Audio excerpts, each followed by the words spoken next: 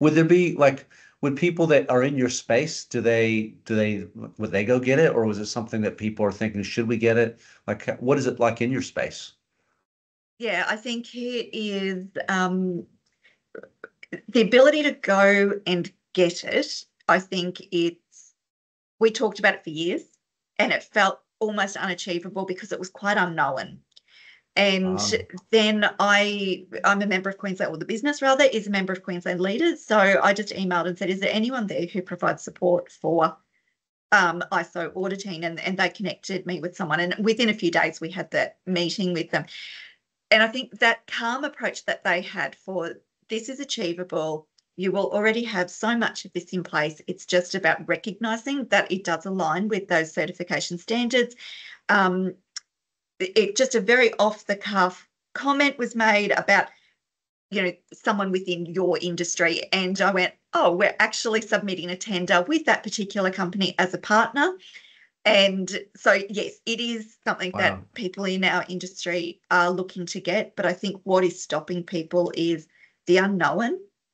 It Yeah. is a little bit scary. They're not inexpensive to get, so you want to make sure if you're going to be throwing money at something that it's achievable in the first place. So having EQA support us really did take a lot of pressure off. And then working with Michelle and now I have forgotten his name, the Was it gentleman in his Carew maybe? Carew. Yeah. Mhm. They just, and dumbed down is the wrong turn of phrase, but they just made Mhm. everything so logical. They talked in a language that is easy to understand, because I don't know if you've ever, communicated with lawyers. I have a great company that I use, and they know Michelle wants dot points when you communicate with her. And I felt that Carew and Michelle had that really same approach. It was um, deal with this, then deal with this, and then deal with this. And it was systematic, process driven, and it really wasn't overwhelming.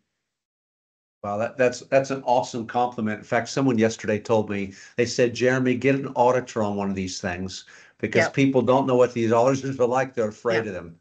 So it's good that Absolutely. And they really put us at ease, because I had our IT company come in, and Peter and I sat and we had our, your back is ramrod straight, and you feel like you're waiting to be caught out. And that just was not the approach at all. It was about a supportive learning environment.